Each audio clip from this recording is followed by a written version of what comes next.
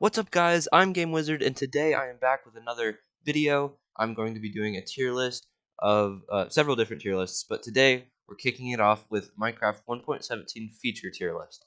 So these are all of the basic features that will be added in the next cave update, and I'm going to be ranking them.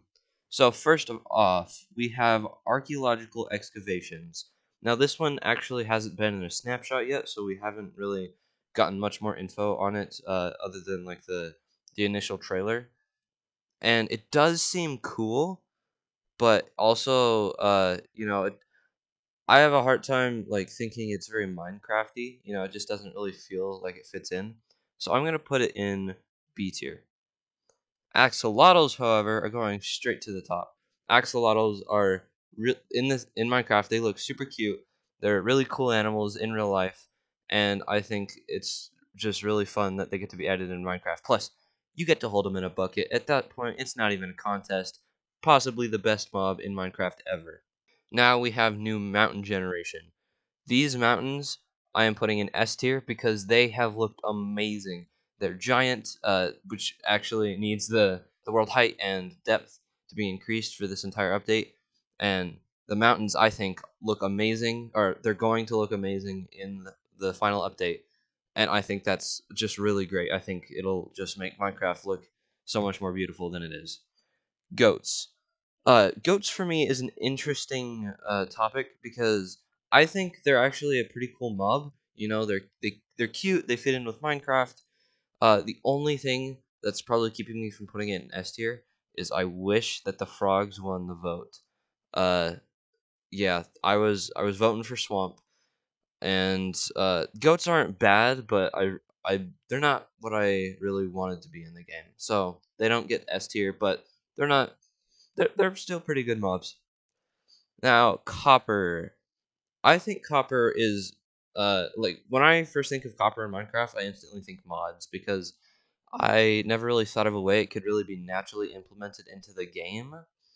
So, but I think like it is kind of cool and it does feel Minecrafty, but I don't think it actually has enough it doesn't have enough uses to me to make it feel like really special. So I'm gonna put it in B tier. It does have like an acceptable amount. It's not crazy or anything, but I feel like a bit more could be done with it. Now dripstone caves. These are really cool. I think that the dripstone are really cool for traps. They look good just in the cave. They just I think it fits in with Minecraft pretty well. I'm gonna put it in A tier. Cave generation straight to S tier. This is something we have been waiting on for a very long time. Minecraft caves have needed an update for forever. It is literally the cave game. So we are finally getting new cave generation, and I think it looks absolutely exquisite, beautiful, amazing. So it is straight to S tier. Drip leaf. This is a really interesting block. I think it's really unique and cool in the way that it was implemented. I think it's gonna be really good for like parkour maps, like they said in the trailer. But I think it could also have some maybe redstone uses too, and that's always exciting. So I'm gonna put in A tier. Now the amethyst geodes. Amethyst itself, it doesn't really have too many uses, and it makes me think that there really should be like more if they're gonna add an entire new substance to the game. But the geodes do look cool with the twinkling noise and just the way they look in general. Like I just think it's really cool. I'm gonna put it in A tier, but at the top of A tier because I think it is almost S tier. And then I should probably put caves before mountains because yeah, caves are great. Lightning rod. Now, the reason they implemented this was because was to stop like lightning strikes on wooden and wool roofs on houses, and that while I do think that is a good idea, um, personally, I don't really have much use for this. Sure, I build wooden homes, but I don't think I've ever had trouble with lightning in the past. So it is a good feature. So I'm just gonna it's like in between A and B tier. So, but I'm just gonna put an A tier for now because it is pretty cool. Now, lush caves. This one is a very cool biome being added. I really love the idea of like underground plant life, the glow berries. This is where you find axolotls.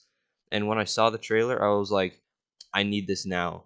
So I'm putting this in S tier because I think not only does it look aesthetically great, but there are also a ton of blocks included in these that can make like gardens look really good. And that to me is just an amazing addition to Minecraft.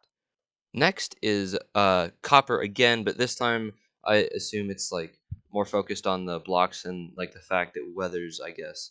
I think it's a pretty cool looking block. You know, my favorite color is orange, so that it does get a few more popularity points from that for me. And the fact that it like oxidizes over time is also super cool into like a teal color. So I'm gonna put that in A tier because I think that is actually pretty cool, and that's that almost you know what? No, I'm gonna keep copper here, but I really do think that this is a really good way to give copper more functionality. Next is the skulk sensors, which is going straight to S tier for me. While I'm not very like skilled in redstone, I love redstone contraptions, and the thought of using wireless redstone and like super complex traps is just insanely cool to me. So skulk sensors straight to S tier. I think that is going to be super fun to play with when this update comes out. Next is the glow squid. This is 2 years in a row that I have been disappointed by the mob vote. Now, I do not hate on the glow squid as much as other people do, but in fact, this year I wasn't really sure who I wanted, but I feel like the glow squid just feels a bit lackluster. Like I feel like there could be a little bit more to it. I just don't know what. So it's going to be a tier. Telescope.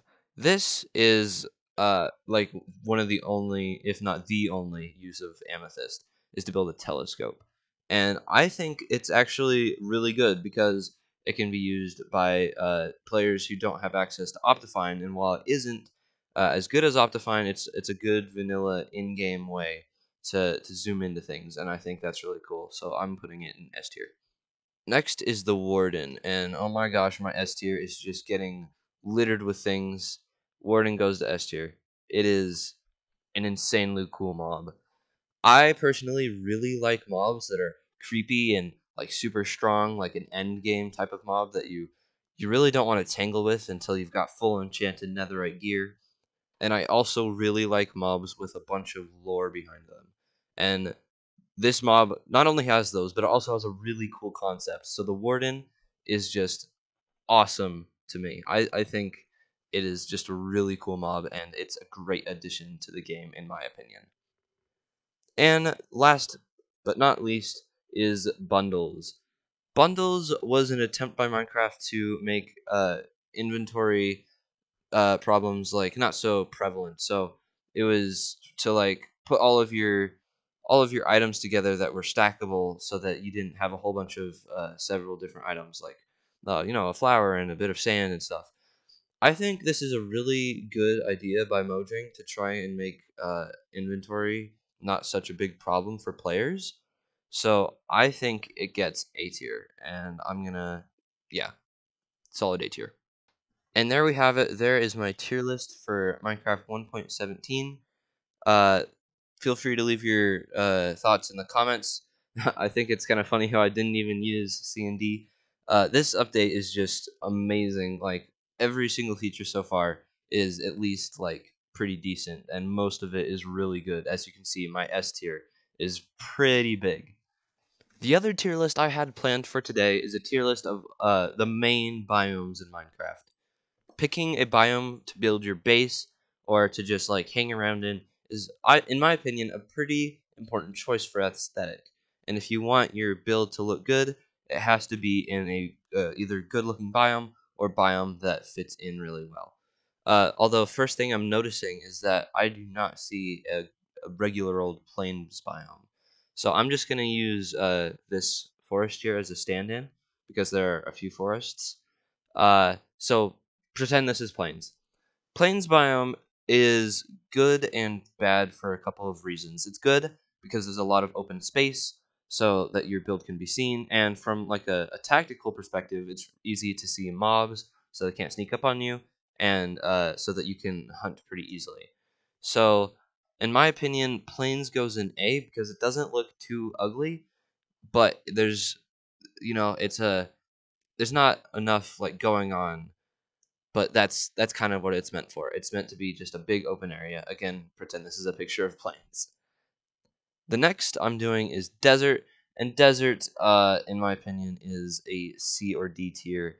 Sand does not really look good with most builds, and there is not a lot of easy ways to get food in deserts other than finding like a village. One redeeming quality, in my opinion, of the deserts is that you can find lava pools, which are like good for speedrunning and just having access to lava, and you can get sand there, which is really good for concrete. I personally really love using concrete in my builds because I like modern looking builds, so I'm gonna put it in C tier for that. Next is the tundra biome, and tundras are pretty cool. They've got snow. There's pretty cool looking trees. You can find polar bears there, and you can build some pretty cool looking cabins and like Viking looking builds or just like cozy little wooden cabins. So I think it's a solid A tier. Next is jungle, one of the most interesting biomes out there. There is a lot going on in jungle. There's bushes and trees everywhere. It's really hard to navigate, which is unfortunate. Plus, you have to end up clearing out a lot of space for builds and stuff. On the bright side, you can also find pumpkins, melons, and cocoa beans, which are not only used in food, but also certain crafting recipes, plus like villager trading. You can also find cool mobs like parrots and ocelots and pandas if your jungle is lucky enough to have bamboo. Plus, you can also find jungle temples, so I'm putting it in B tier. Next is Mesa, and Mesa is I think it's like a either one way or the other. There's no in between. You either really like how it looks or you absolutely hate it. I think it looks okay, but to be honest, it's pretty similar to desert, and there's not a lot of resources. To be honest, the only reason you'd really ever want to live here is if you were too scared to like adventure outwards, or if you like needed a bunch of clay and terracotta and stuff like that.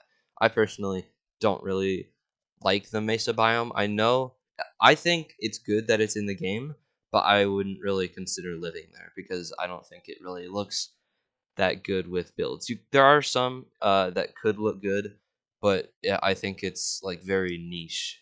Next is the mountain biome, and this is current Minecraft mountains. Uh, I don't think mountains look that good. They're pretty barren. They're pretty ugly. But so it would be a C tier for me. Next is the taiga. Taiga is a little interesting because it looks good and it doesn't. I don't think the dirt podzol on the ground looks too great. But to some they might find it like really really good looking for certain builds.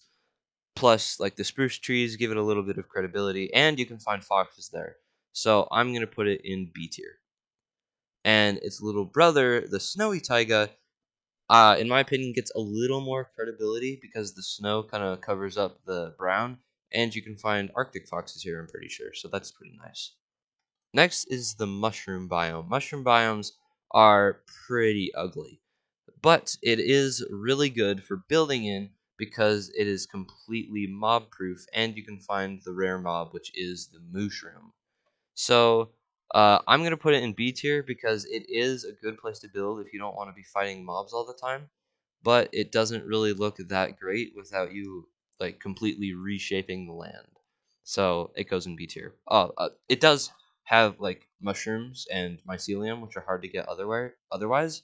So that is a good bonus, but it doesn't really look good in my opinion with most builds. Coral Reef is next, and this one I think goes in S tier. This is the first S tier. Coral reefs I think are really cool because that adds color to Minecraft's oceans, which are otherwise really drab, boring, and just like a whole bunch of grays and white from sand and blue. Coral reef really breaks that up, and it gives you like all sorts of tropical fish. And while this is a lot more difficult to build in since it's underwater, I always think that underwater builds end up looking really good, and it being next to a coral reef just adds to the effect. Next is savanna. Savanna biomes are not that great looking. They've got like a yellow green grass, which isn't usually too pleasant, and the acacia trees aren't the best looking either. So I'm not a huge fan of these biomes, so I'm gonna put it in C tier. Next is ice spikes.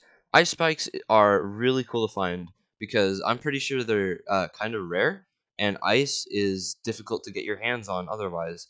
So, and it has the added bonus of like being snow covered, so it's pretty much a tundra with ice spikes. So I'm gonna put this in S tier because it looks good.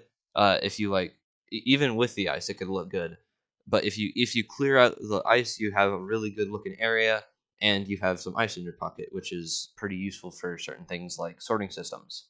Next is the swamp, and swamps just are pretty ugly.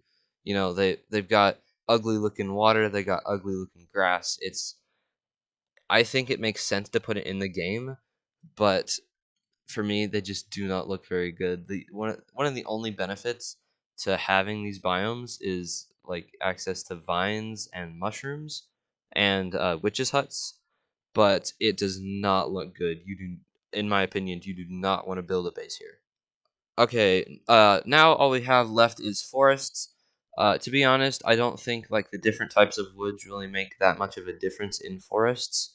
I do slightly like regular brown old trees over birch a little bit more, but that doesn't change its tier enough. So I'm gonna put both of these two forests in the same tier. I'm gonna put it in a solid B tier.